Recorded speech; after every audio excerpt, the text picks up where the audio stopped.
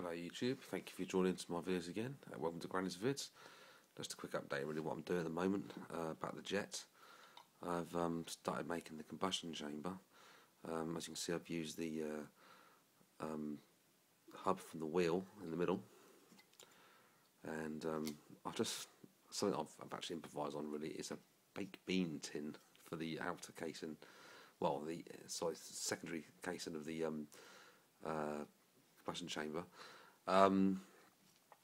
What I've also decided to do is I did remove the axle, and I'll put in the longer one, and I realised that it's going to be really difficult to get this tuned in and weighted properly, balanced with a number of jets, a number of fans I'm going to use. I'm going to use one fan this time only, and I'm going to use the original axle as well.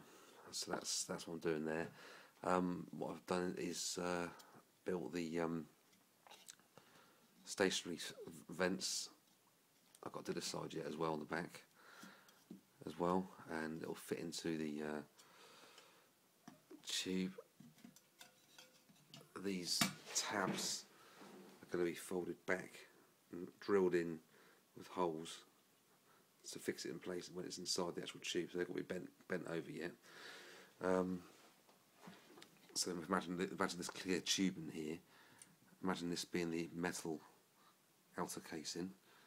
It'll be fitting inside like that, and the air will be forced through the vents, through the holes to the combustion chamber, with the back plate on there yet, and out through the rear fan.